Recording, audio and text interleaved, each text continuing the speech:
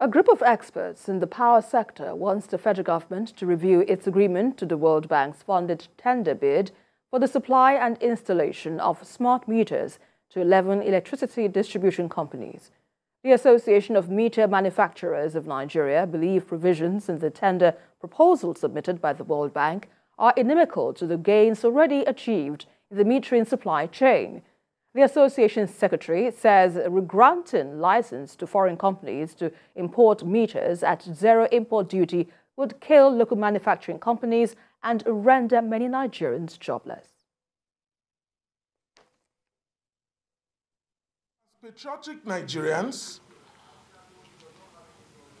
we cannot sit by and watch our investments collapse.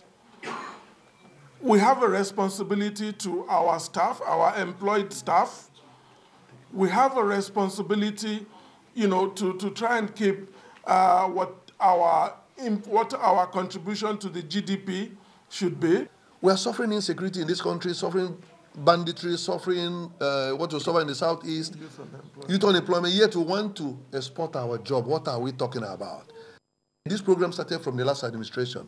We know we have a new government. This new government is pro-local production, is pro-industrial revolution, so we want them to hear. So that before they hear this, it will not be too late. That's what we are saying. We are saying let them stop this tender until they properly structure it to be a basis to catalyze economic growth.